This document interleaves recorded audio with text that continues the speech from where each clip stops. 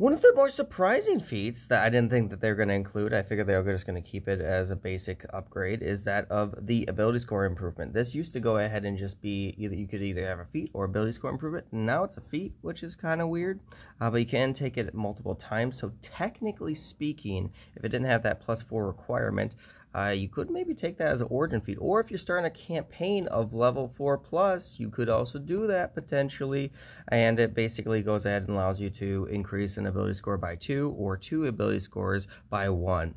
It's a maximum of obviously 20. There's other ways to get above 20, but you know, that's the current max. And basically you can keep taking that feat if you want, but a lot of these other feats usually increase it by 1, and you also get something better. So I would definitely go ahead and maybe do something different, other than it's not the best feat in my opinion, but if you're trying to get to 20, I guess do that, you know, kind of crazy, kind of cool.